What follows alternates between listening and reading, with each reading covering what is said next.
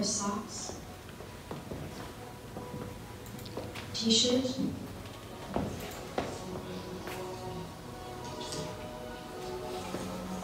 Hi. This is now part of the scene. Right? If you look at a painter or a sculptor who make stone looking soft, he has a lot of manual skills. And if you just look at the physician who get their skills in their practice, they're also somehow artists, and the outcome is not the painting or the sculpture, it's the patient. How we can change? How we can blend art through medicine or the practice of medicine? Do we need to change like the medical education, or we just go outside the medical education, have other courses, or just keep it like this and keep the people who are talented or they have their personal background in this, keep the art for the artist, medicine for the physicians, and keep like this? Or you feel that there is a need really? I think there is. And it's not only for him. I would, if I personally would choose a natural birth over a cesarean section if it's not possible, I would like to have a gynecologist who shares my ethics, who shares. Do you think this idea is common between female patients now or no? They know that the gynecologists goes more they for. Don't know, but some, they don't know, but because know. you have a background. Yeah, because you have to learn basic things, basic scientific things before one could understand the connections. Because if I do not know what is actually going on medically, I can never see the connections, or I can never see the whole thing, I think. What do you think about this?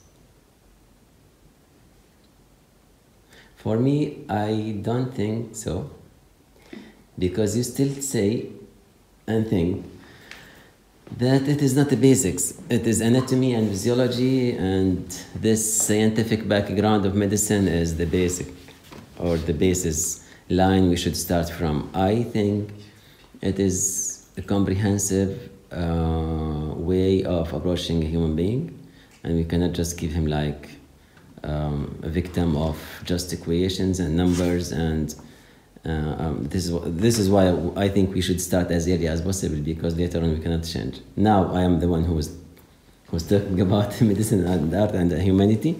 I don't think that I can change my practice. No, because unless I have this background or my personal background or my personal attitude in the life is like this. Tells me if everything is okay. I'm sorry. Can you please sit down for a second? Is something wrong? I can't tell you anything. I don't really know, but you have to wait. The doctor is coming in a minute and he's going to tell you everything. You know nothing? There's a problem which... here it is. What kind of problem? Hello, where is my son?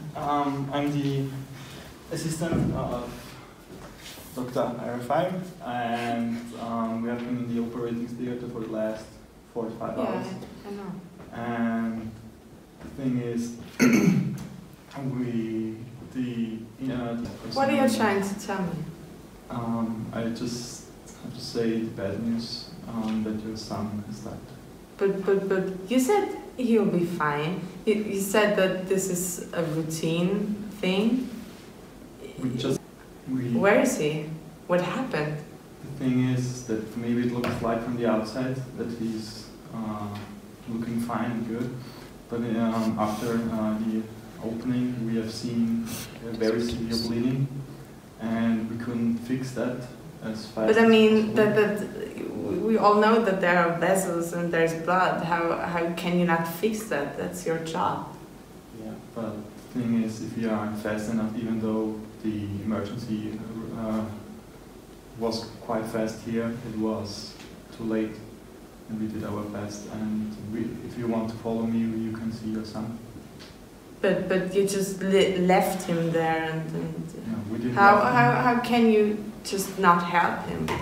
We helped. This school with friends, and some guy make trouble there, and she said, it's not okay, we don't like this, and she so